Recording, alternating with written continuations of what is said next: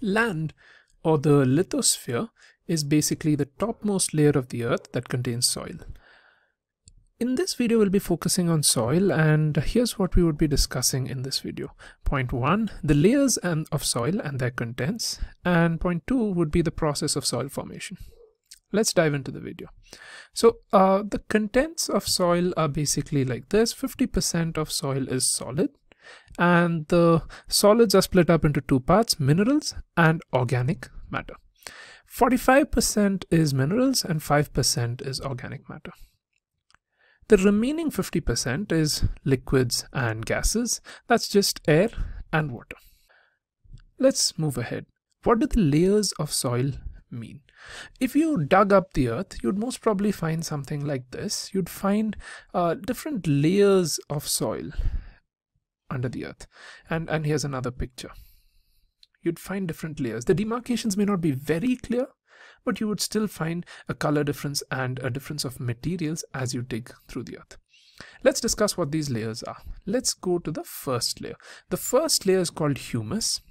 This is about 2 inches thick, and it's dark in color, and it's made up of organic matter.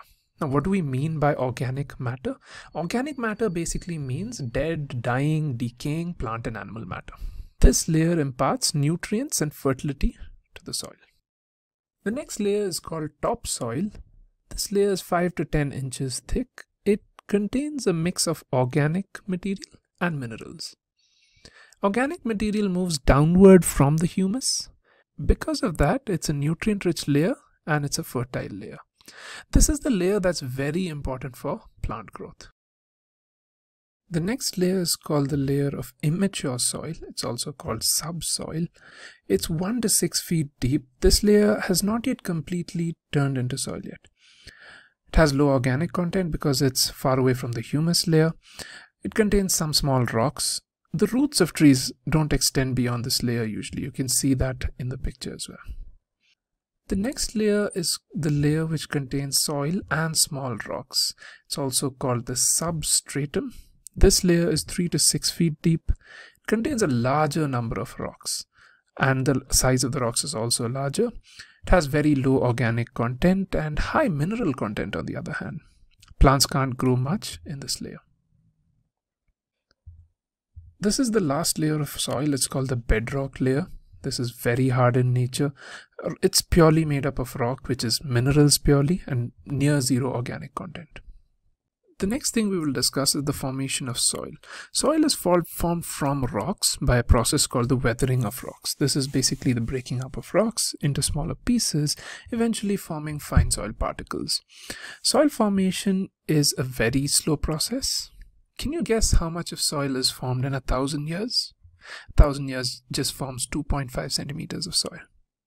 Yes, it's really slow. So the weathering of rocks is divided into 2 types. A, you have mechanical weathering, and B, you've got chemical weathering. Look at this picture. What do you see here? I can see a tree whose roots have wrapped themselves around a rock. What does that do? Roots of plants can often penetrate into rocks and cause cracks to form. These cracks can widen and then break the rock into smaller pieces. Let's look at another example of weathering of rocks.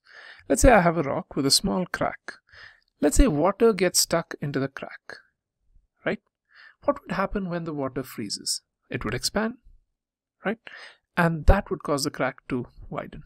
And over years, when this process repeats itself, you would notice that the crack would get wider, something like that, and essentially break the rock into smaller pieces. Let's look at chemical weathering. Chemicals can cause the breakdown of rocks by slowly eroding them for years. Let me give you an example. Rain often is acidic, and rain can slowly erode away at rocks and make them into powdery soil. We just understood the process of weathering where rocks break down into soil. Now let's look at the layers of soil in the light of weathering. Bedrock usually breaks down into smaller rocks because of weathering. Those rocks further break down into immature soil because of weathering, and that further becomes topsoil again because of the breaking down of rocks into soil. Now, this causes minerals to move upward in this entire process, and It's very interesting that organic matter, on the other hand, moves in the opposite direction. It moves downward. Let's see how.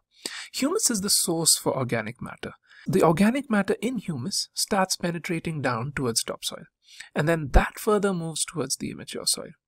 So this picture gives us an idea of how minerals move upwards, whereas organic matter moves downwards.